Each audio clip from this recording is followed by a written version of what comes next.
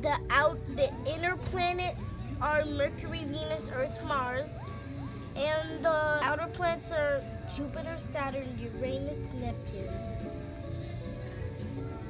The asteroid belt. The asteroid belt. It divides our solar system into the inner and outer planets. Okay. And you know what's cool about the sun? The sun what keeps our solar system together. Its massive gravity keeps the planets circling around it instead of drifting off into space. Yeah. The interesting thing about Mercury is the fastest planet to go around the sun. Yep. And Mercury has no air to breathe. And it has no moon. Mercury's kind of like our moon. A rocky surface on it.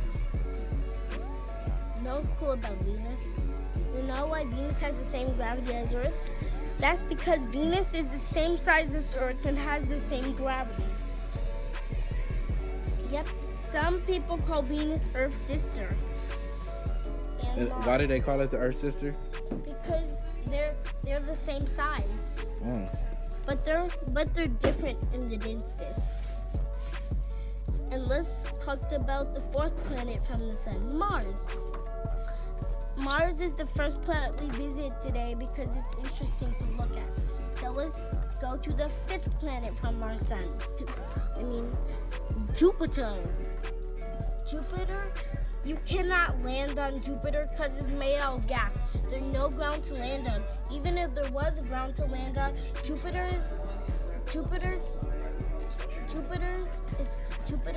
covered by terrible storms. The one that we know about is called Jupiter's red spot, and it was going on for 200 years.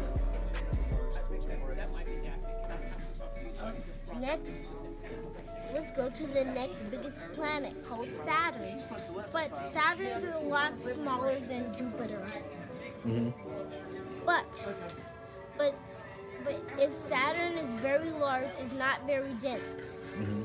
That means if you try to look for a bathtub large enough to put Saturn in, it will float instead of sink.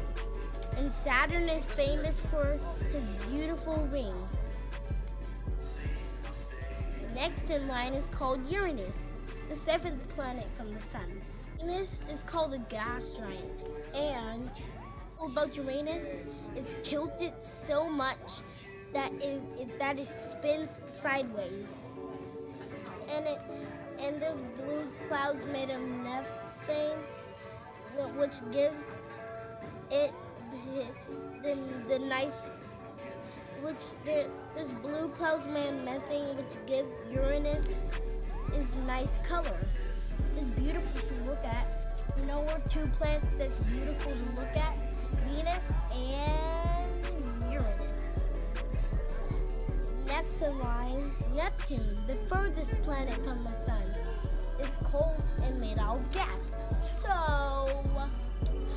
I know that Neptune, but isn't a lot darker blue than Uranus, and scientists think nobody knows why. Bye and subscribe, and I hope you enjoyed the video. I hope you enjoyed it. But could we